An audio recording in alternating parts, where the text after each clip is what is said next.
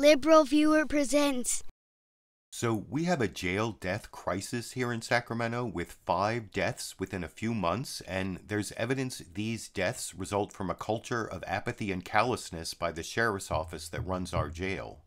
So as someone who worked as a grassroots ACLU activist for years to get a community oversight board for our sheriff, I went to what they ended up calling the Community Review Commission and made this public comment.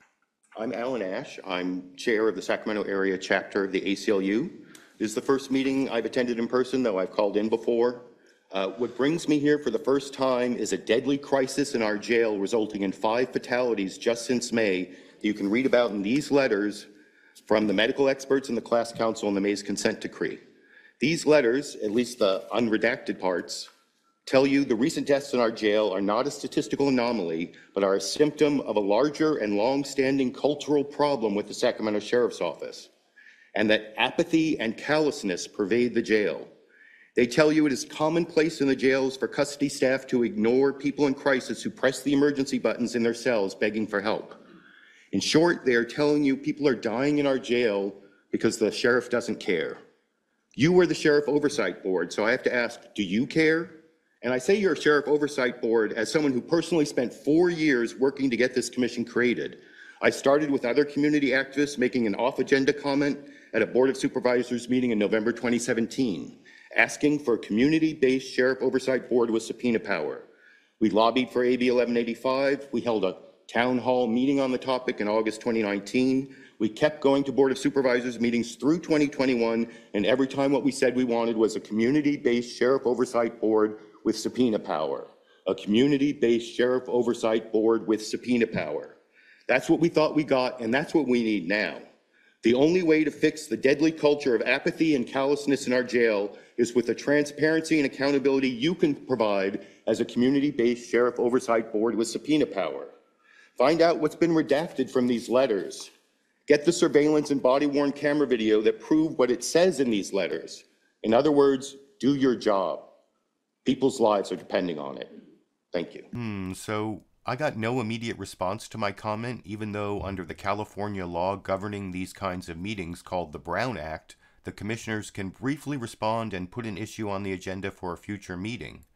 The only direct response I got was over 3 hours later when Commissioner John Stoller, during the commissioner comment section at the end, said this. To echo what the ACLU came to say, I really hope everyone reads these letters. There's been 5 custody deaths in 3 months. That is extreme. So I just want to read into the record some of the content from these letters. One, you have a letter from experts in the Mays lawsuit. And the experts, a lot of this is redacted. And a lot of this is targeted at adult correctional health. But some of this is targeted at Sacramento Sheriff's Office and deficiencies in emergency medical care. For instance, in one of the deaths, they note that the person was, it appears, if I were to guess from the part that has been blacked out because they failed to black out the footnote, it appears the person has some type of cardiac arrest.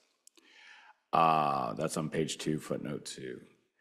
And that an automatic external defibrillator was brought to the scene, but no one used it.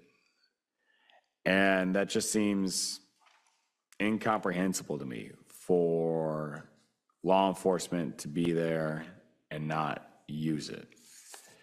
They continue that the deputy found the patient minimally responsive, and the deputy went to another floor to find a nurse and told the nurse that that patient needed medical attention. That just seems insane to me in 2024 when I can call China right now that the deputy is leaving someone in physical crisis walking to another floor in the jail, which is actually a pain in the butt to do. You all remember that from your jail tours. Leaving that person while they're suffering and just to talk to a nurse in person. That's just incomprehensible to me that people would think that that is a good decision to engage in. The most of this is blacked out.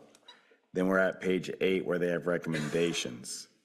And it's specifically policies regarding unconscious or semi-conscious persons that, are severely intoxicated, severely mentally ill, exhibiting obvious symptoms of alcohol, and that these jail deputies need retraining. So again, I know that a lot of this is targeted at adult correctional health, but the deputies are the ones seeing them daily and all the time.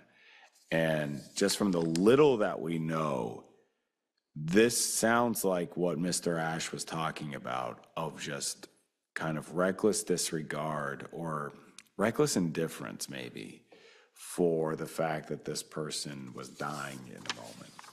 So please read what parts of the letters you can, because it is moving.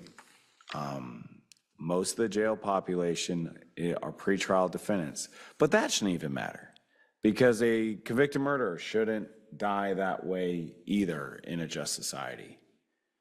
So those are my comments. Commissioner Stoller made some good points there, but no one else on the commission directly addressed my comment. But the chair of the commission did seem to indirectly respond to the multiple times I called for sheriff oversight during a very long discussion of what website the commission should use, sacsheriffreview.org, sacsheriffcrc.org, or sacsherifoversight.org by saying this. On the potential names, I can tell you right now, Sac Sheriff Oversight will never pass the supervisors. We just wanted to give you options. But that one's just not going to make it, period. Understood.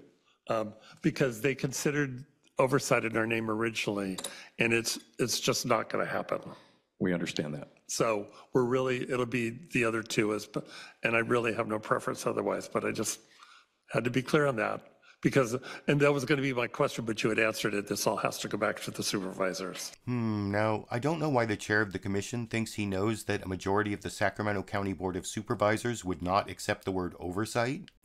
That California law, the Brown Act, prevents a majority of the board from communicating on any business outside of public meetings, with a few exceptions, and I watched all the public meetings discussing this commission, including the May 4th, 2021 meeting where they passed a resolution creating the commission that includes the word oversight, by the way, and at that May 4th, 2021 meeting, one of the most right-wing pro-police supervisors, Sue Frost, said this. First, want to say that I am definitely in favor of an oversight committee. When it was initially suggested in the first rendition, I was so excited because I felt like I could support it. She didn't seem to oppose oversight. And also at that meeting, the primary author of the resolution, Supervisor Patrick Kennedy, also said this. This is not without precedent. In 96, when the Sheriff's Oversight or Sheriff's Outreach Committee was formed, if you look at the language that this board adopted, it actually gave the Sheriff's Outreach Commission, committee, I believe, it actually gave investigatory powers within the ordinance. So, I mean, we already have a body that this board has adopted to give investigatory powers to. So this isn't, a new concept by any means. Sure, the subpoena is a little more, it's more explicit in the language of this resolution, but it's not unprecedented. He didn't seem opposed to investigatory oversight powers. And the other supervisor who worked on the resolution, Phil Cerna, also said this. I just wanted to emphasize kind of the theme that resonated with me and that was enunciated by a number of speakers about this being the floor, not the ceiling. I couldn't agree more that should it be the will of the board that we pass this resolution today that takes us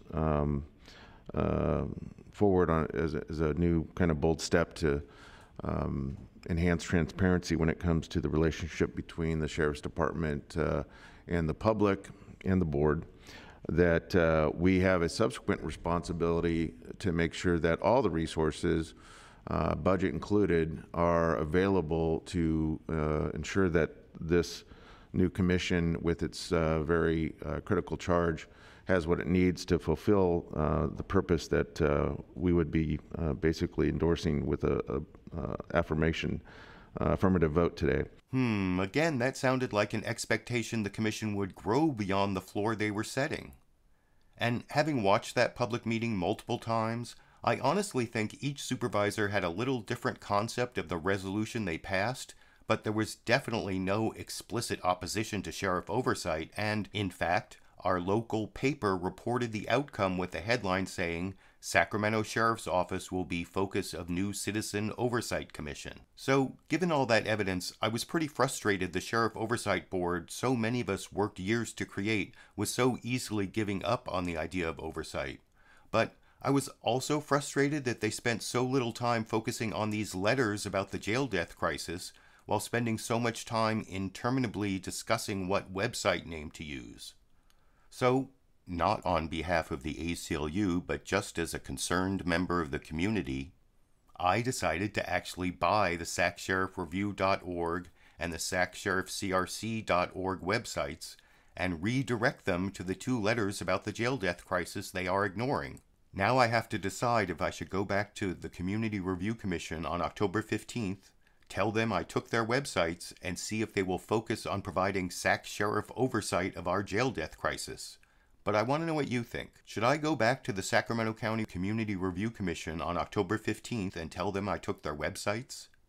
And, like I asked in the title, will taking their websites get the Sheriff Oversight Commission to focus on the jail death crisis in Sacramento? YouTube, you decide.